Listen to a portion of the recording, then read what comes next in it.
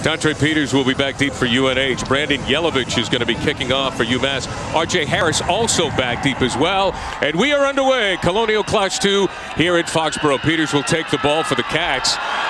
They're going to have very good field position. He's got an opening all the way into UMass territory. And just like last year, Andy, UNH, they're off and running.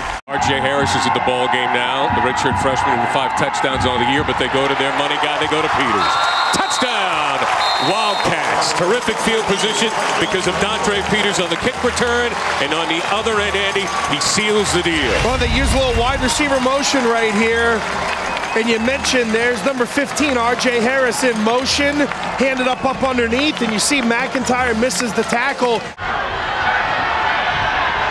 Hagel with some time. Ball's going to be intercepted into the end zone, into 2 white jerseys. Pass is intercepted by Manny Assam. Also it's at the end. Nico gets the call. Staretti with some room. Staretti on the outside. Staretti tap dancing down the sideline. Eventually goes out of bounds. Second down. Peters in the backfield again to throw is Decker. Staretti! Staretti still on his feet. Stumbling all the way down to the 11-yard line. Nico Staretti.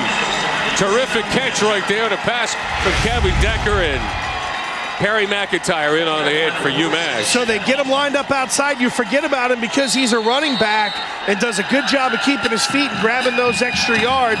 Dontra Peters in the backfield. Going to give it to Peters. Touchdown. UNH. Touchdown. Dontra Peters. Joey Orlando. Third down situation for UMass. You see the numbers on the screen. Orlando was spread to the left. Cullen! Touchdown! UNH! Sean Cullen on the other end of the pass from Kevin Decker. There you have it. And I don't know if that went 10, my friend. They didn't, but it doesn't matter because right. Justin Mello jumped up and snagged that thing out of midair. Yep. Watch 81 in white. Right there. Yeah, that's a great play. Yeah, took it out of the hands of Joey Orlando to make what turns into the game-sealing play.